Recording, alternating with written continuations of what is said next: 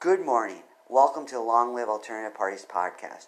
Free Press Media Press Inc. and Alternative Parties Books Publisher sponsors this podcast. I'm Andrew Bouchard. Welcome to Long Live Alternative Parties podcast. Today, friends, we have another exciting guest on this podcast, and he's running for local office in his area. He's with the Green Party. He's in Ohio, and I'm going to have him tell you what office and what city he's from. His name is Zachary Kontra. So welcome to the podcast, Zachary. Hey, Andrew. Thank you so much for having me. If we could get started by you kindly giving us an introduction to yourself, a brief biographical sketch, and kindly tell our audience what city and what race specifically you're running in. Sure. So just to clarify, I'm actually in Massachusetts, so I'm running for Holbrook Select Board, which is, kind of our city council here in town.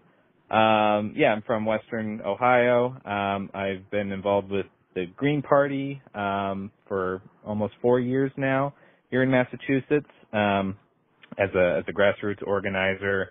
I've served on a number of different state party committees, including communications, membership, and administrative. And I've been the membership director for the Green Party for since 2022. Okay. So we want to focus on your race, yet if you could briefly tell us what duties and responsibilities are involved in the membership coordinator. We have people in our audience who are involved in parties and organizations, so they might be interested in doing that at some point. So if you kindly explain, that would be great. Yeah, absolutely. So I had no kind of blueprint for when I was elected to the position of membership director for the Greens here in Massachusetts. So a lot of that I had to kind of base it on my own experience working in campaigns as a volunteer and as a grassroots organizer. The main thing I really took away from the experience is really tying down communication. So we have a number of different chapters of the Green Party operating in different regions of the state. And so it's making sure that they had the tools and resources they needed to be successful with their outreach and supporting their local candidates. So I was involved with producing materials and literature for them. I helped establish new chapters in different parts of the state, including a youth chapter, actually, because the Greens didn't have any kind of youth program at the time. So we put in a youth chapter, statewide chapter called the Mass Young Greens, which I'm very happy to say has been growing and been a vibrant part of our outreach here in Massachusetts. So that was a big accomplishment for us to get that going.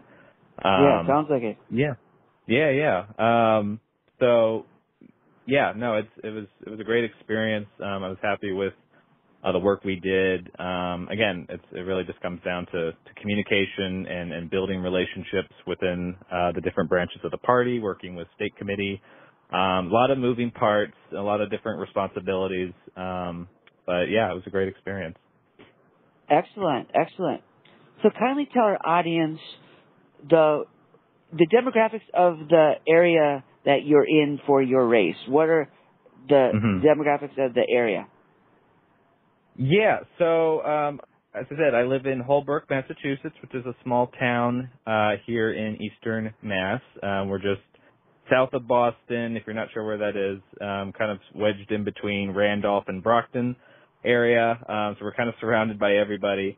But the demographics, traditionally it's been more of a white working class Irish Catholic community, but over the last several decades, it's becoming a much more diverse community with a lot of folks coming in from Boston and Brockton and other nearby areas.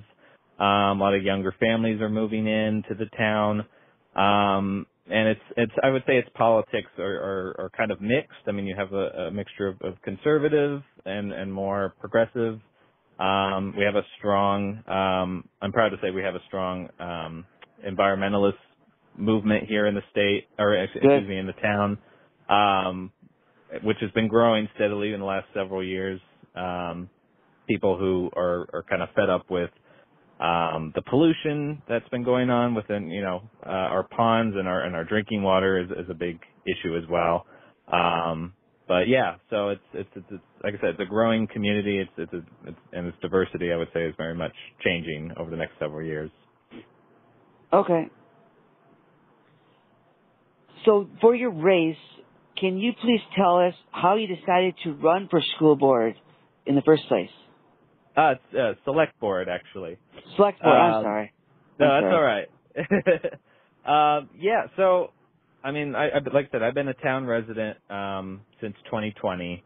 Okay. And I just, like I said, I got involved with some of the local environmentalists. I became a town meeting member in 2022, and I formed my own what we call a caucus or political action group called the Holbrook Town Meeting Green Caucus. So we're a group of town meeting members who are passionate and concerned about our local environment, wanting to protect our open spaces like our town forest. We're all about cleaning up our water and the pollution in town and making sure that we preserve our open spaces that are continuously under assault from developers and some town officials who would like to see that land sold off and developed. So that was really the start of my kind of involvement with the town. And after a couple of years, I decided that we did some good work as a town meeting group, but we could only do so much through that collective action. So we realized that the real power comes from our town officials and specifically our select board, who make a lot of the appointments on the different committees that make a lot of the decisions in town, and they kind of steer the direction of where the town goes. And since we were successful with other progressive candidates running last year and were able to win, I decided it was a great opportunity for me to step up and to take a role in running. And I'm happy to say that we've gotten a lot of grassroots support from a lot of different areas of the community, people who are really looking for change, and somebody different, kind of stepping into that position. 'Cause the town is, it has its problems just like any community. But I feel like leadership has been very divided, on the select board. And, I think, like I said, the people are really excited about something different, and representing the Greens and a third party candidate is certainly not the norm here, and so I'm very proud to represent the Greens in that capacity, and representing our point of view as opposed to just the Democrats and Republicans who typically have dominance over these elections. Sure.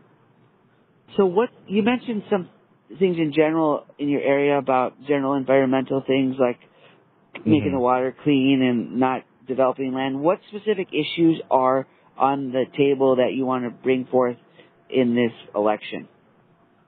Yeah, absolutely. So, as I said, with our drinking water, we have issues with our water treatment plant. We have a lot of PFAS in our water, to the point where a lot of locals will not drink it. Wow.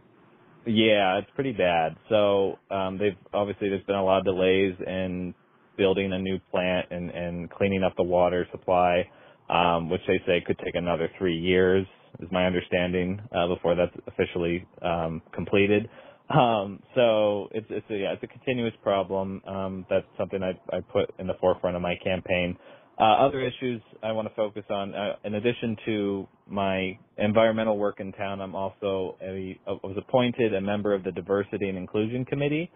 And so, again, like I mentioned, we have a growing diversity in our town, and unfortunately that has not been reflected in our town government as of so far.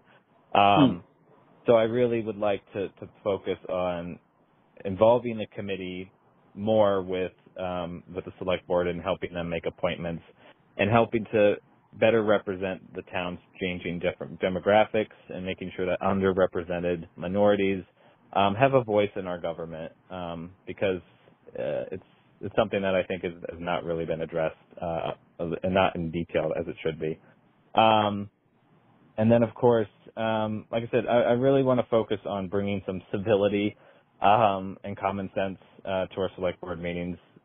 Just because, like I said, there's been a lot of animosity and fighting going on with some of our different committees, and I think we need a more even kilted people involved with our government to make sure that things are getting done and that we're working for the good of the people and putting them first above, personalities and scoring political points. So that's something I hope to bring as well.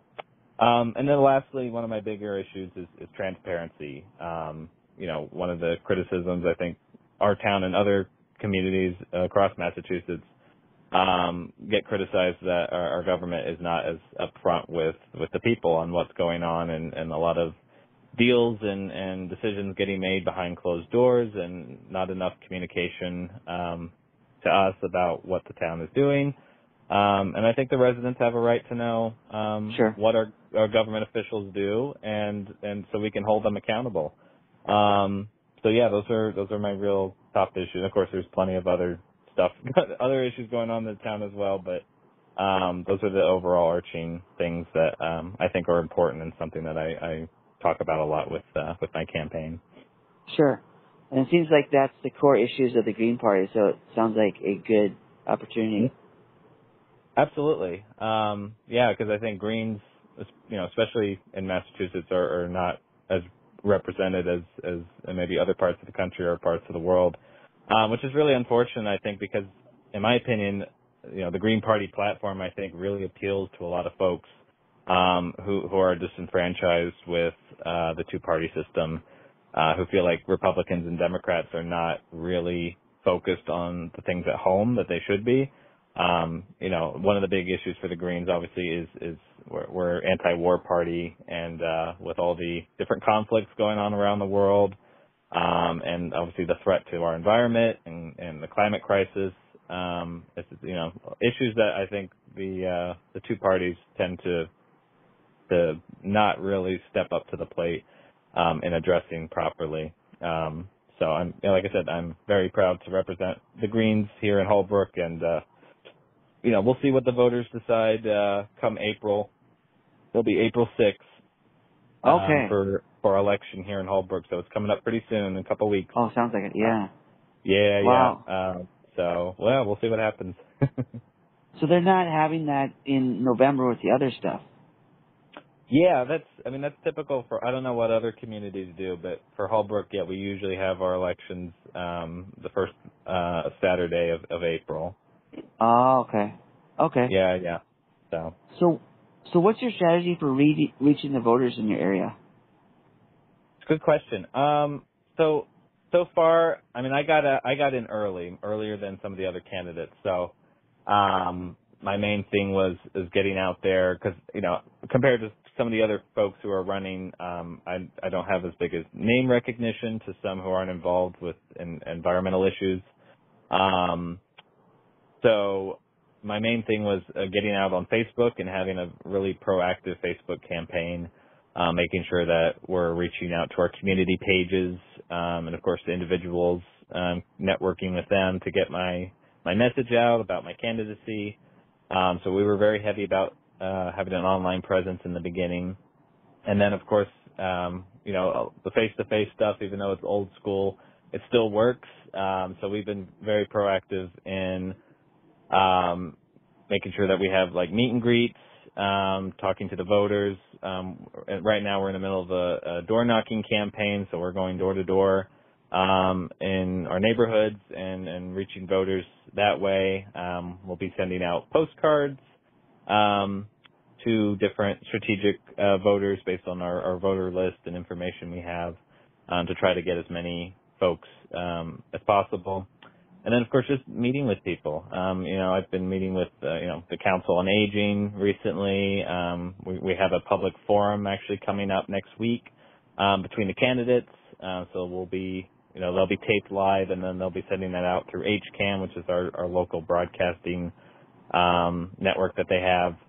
And so they'll be, asking us questions from the town residents and things that they want to hear from us, and hearing our different answers. So I'm looking forward to that and being able to kind of speak more directly to the people.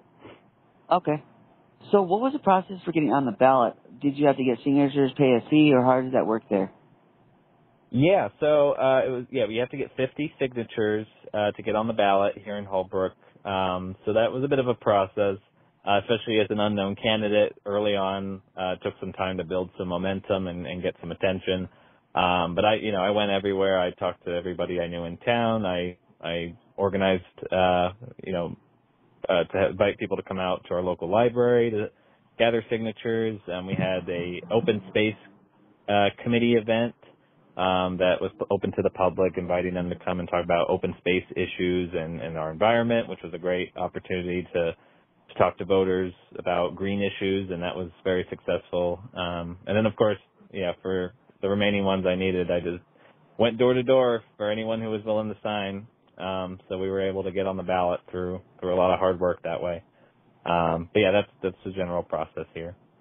Okay, good. So that's awesome. You made the ballot, and that's a big accomplishment I hear from our candidates in general.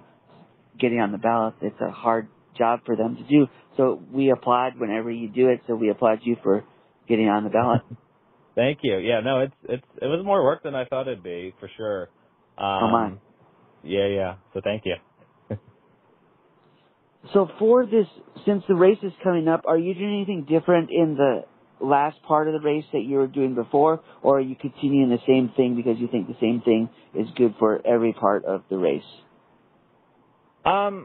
Yeah, I'd say I'm kind of continuing everything that we've been doing up to this point and just really pushing hard the last couple weeks to reach as many people as we can.